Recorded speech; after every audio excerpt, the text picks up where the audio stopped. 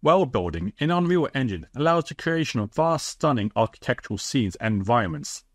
However, understanding how these are put together or how they work behind the scenes can be very challenging, to say the least.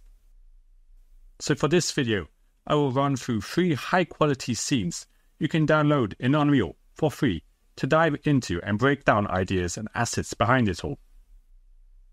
These examples will cover areas from dynamic environmental controls in complex material shaders to scenes creating immersive natural environments or even complete cities full with navigation and controls. Just to note, these are quite advanced scenes, so if you fully want to understand them, you will need some technical knowledge of Unreal Engine. Although for the most part, you can just download the scenes and navigate around to get a quick feel. First up is the City Sample project. This can be downloaded from the marketplace. Provided by Epic Games themselves, it is a city scene from the Matrix Awakens experience, and demonstrates how to use Unreal Engine 5 to bring a huge city to life. I will start by saying that although these environments are free to download, they often have very large file sizes and demanding computing requirements, such as the City Sample project here, which is over 100 gigabytes after being loaded up. And once you do open it, you are welcomed by a long list of recommended specs. You will need a powerful GPU and a high RAM capacity, although it will work with something like 32 gigabytes of RAM and most modern RTX cards, but it just may struggle. Since this city is massive, it uses a world partition system, so you can load smaller sections. You can find this by opening the partition panel from the drop-down here. To actually view the world, you will need to open the level maps as listed here, which you can find in the content drawer under maps. So best to start with the small city map. And in the world partition panel that you opened, you can drag a rectangle over an area, right-click and load it. You will then have this great learning resource where you can walk or fly around as a metahuman, which is all very intuitive to use. So you can explore the roads, streets and buildings.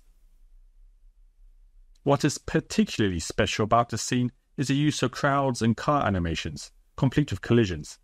So if you want to check out how this is done, you can go to the crowd folder in the content browser and find these blueprints.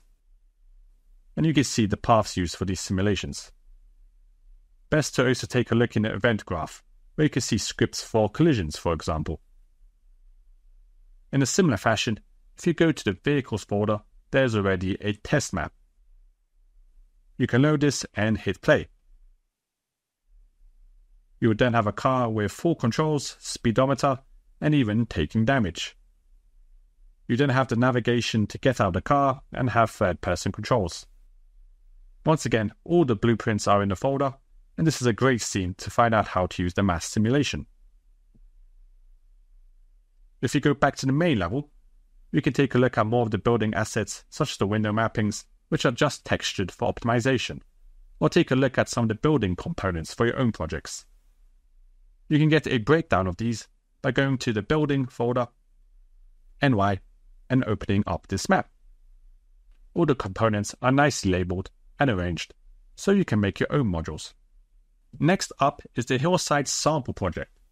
This is an architectural project which explores the original vision for Habitat 67 by Safdie Architects and visualized here by Neoscape. This sample project is also released by Epic Games and is packed full of features for high-definition rendering and optimized real-time assets. It comes complete with documentation to guide you along. Once again, it is a rather large file size at over 60 gigabytes, with some heavy computing power needed.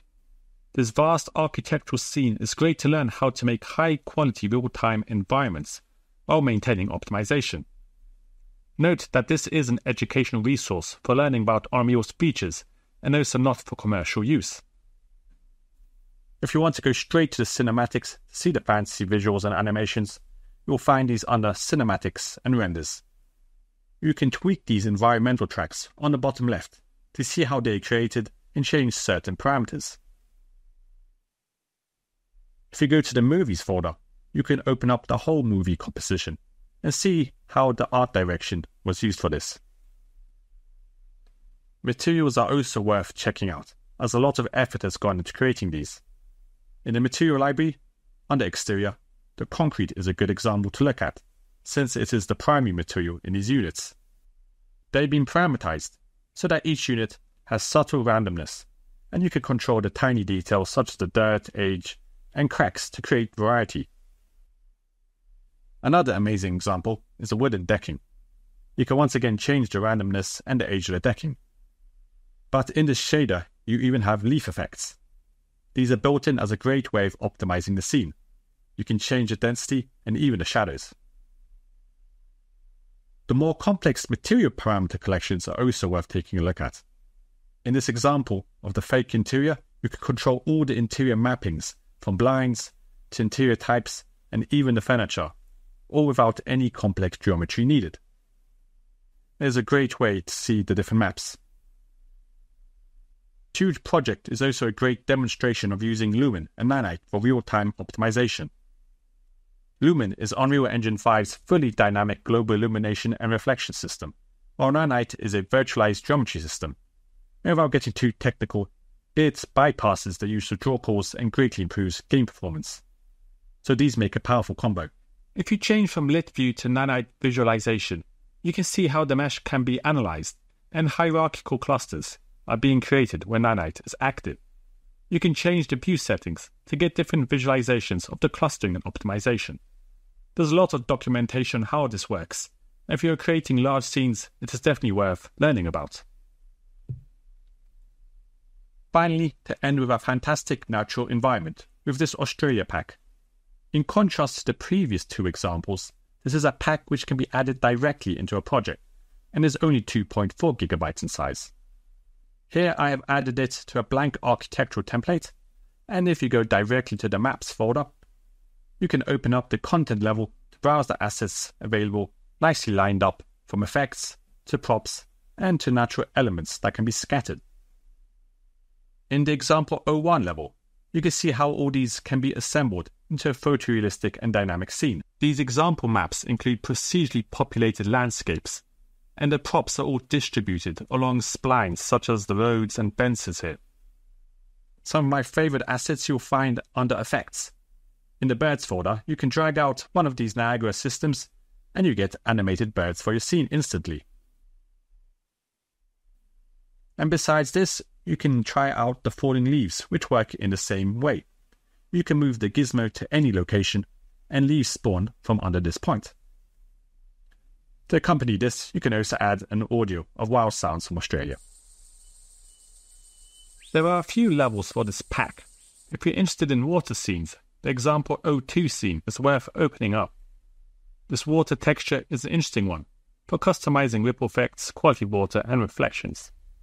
You can also check out all the cameras set up in the outliner to get a better idea of what is possible with all these natural assets and flick between them all.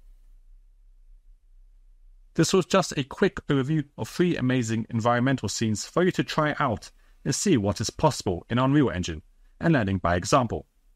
However, I do recommend to spend more time breaking down the scenes and understanding your assets so you can incorporate them into your own world building.